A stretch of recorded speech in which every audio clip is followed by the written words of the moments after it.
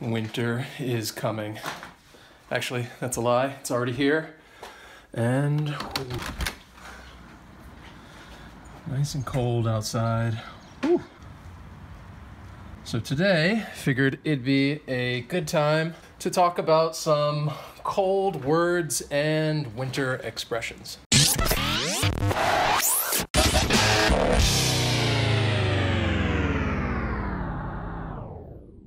Cold words? What do you mean, what are cold words? What are cold words? Words that have to do with cold.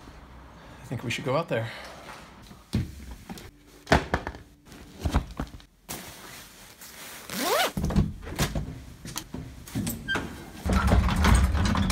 So we decided to do this lesson today because it's cold outside and, well, it's a good time to talk about the cold. Ioana really likes the cold, but I like snow. I'm not a huge fan. Where'd you go? I'm here. There was so much more this morning. The first word is bundle up, which is this, what I'm doing right now. Bundle up means to take all of the clothes that you have in the closet and put them on. Just kidding, but it means to just really put on some warm clothes because it's cold. So you have to bundle up, put on a hat, a scarf, gloves, jacket, boots, I don't know, just bundle up, put on some warm clothes because it's cold outside. You feel cold? No, it's not that cold. You're all bundled up? I'm bundled up, so I'm not cold. Wait, don't tell them that it's not that cold. It's supposed to be really cold outside. Oh, yeah, it's freezing. Ow, why don't you just throw a snowball at me? Often in winter, when it's snowing, people will build a snowman. Gummy nose. Another common winter word, especially when there's snow outside, is slush. And slush is just when the snow starts to melt and it kind of, makes this weird sound. And we have slush. In the slush. You're having fun. Wait, are you gonna be, what are you doing? Where are you going? Okay. I was just hiding. So when we're talking about the weather and it's cold outside, there are varying degrees that we can use depending on how cold it is. So the first one, if it's not really that cold outside, somebody might say that it's chilly, or you could say that it's also nippy outside. Do you ever say it's nippy outside? Nippy? nippy. And I don't think that one's as common, just so you know, in case you might hear it. So chilly and nippy are kind of like it's just a little cold out. And of course, probably the most common thing to say is just it's cold. Like today, it's cold outside. You can see the snow. But if you want to say it's really cold and emphasize just how cold it is, you could say it's freezing outside, like, wow, it is really cold, it's freezing. We could also use a simile to talk about how cold it is, and that's when we just compare two things that are not alike. So you could say that it is as cold as something. And frequently people might say it's as cold as ice, because ice is really cold. You could also say maybe it's as cold as, what would you think? It's as cold as? In Canada, the North Pole, I don't know. And depending on how informal you want to be, you could also throw some profanity at the end there and just say, it's cold as fuck. Now this one, everyone uses a lot. It's true. Cold AF, you can also say that. Do you want to get out there? Yeah, let's go. Go, get out there. I don't have skates. A common word that comes up all the time when we're talking about winter is ice. So I have an expression for you that has to do with ice. It is on thin ice. So when somebody's on thin ice, we say that they're in kind of a dangerous situation. For example, when Wes keeps saying stupid things, many times I'll say to him, Wes, you're on thin ice, which means if you say something stupid one more time, I'm going to get really mad at you. But I never fall through the ice, and that's very important. So that's a great use of you're on thin ice. If he says one more stupid thing, he'll end up sleeping on the couch. Yeah. That's not true. Yes, it is. It's not true. Yeah. You're on thin ice. You're on thin ice. Another expression that has to do with the cold is to give someone the cold shoulder. And this just means to ignore someone or not pay attention to them. You would give them the cold shoulder.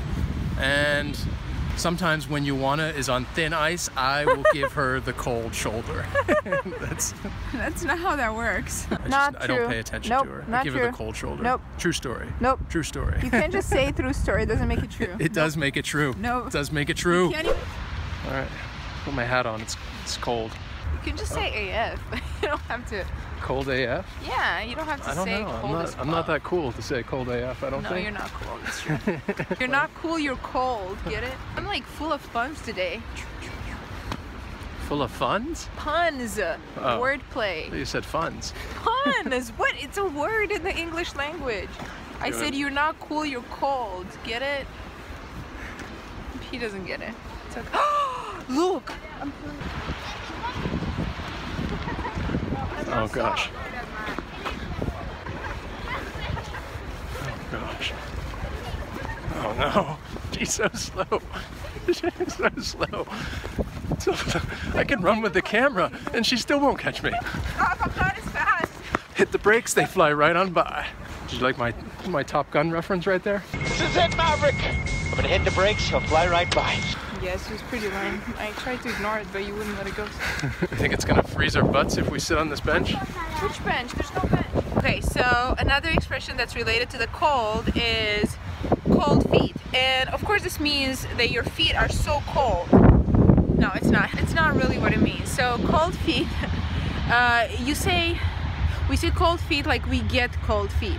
So many times it means that you are, how do I put this? So we say that you get cold feet when before like a major event, you get nervous, you have a lot of anxiety about this event, and many times, especially now, people refer to getting cold feet before they get married. So it's very common. Everyone's always asking, oh, did you get cold feet before you married Wes? And I answer, yes, of course. I was terrified. He's so scary. Look at him. I had cold feet. Did you? Well, my feet were literally cold. It was a very cold day in New York. It was a very cold day, yeah, when we got married. But you can also get cold feet before like a really big presentation, or like a speech, or... But just about always it's used to talk about marriage. Yeah, now mostly marriage. Okay.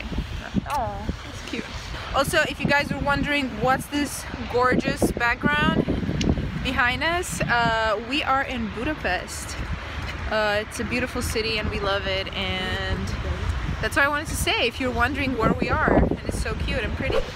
The last cold expression that I have for you is a very, very common one, and that is just to catch a cold. So cold is a word that has multiple meanings. It could be talking about the weather, but it could also mean when you're sick and you say that you have a cold, or you can get a cold, or even catch a cold. This is an expression that we often use, getting a cold.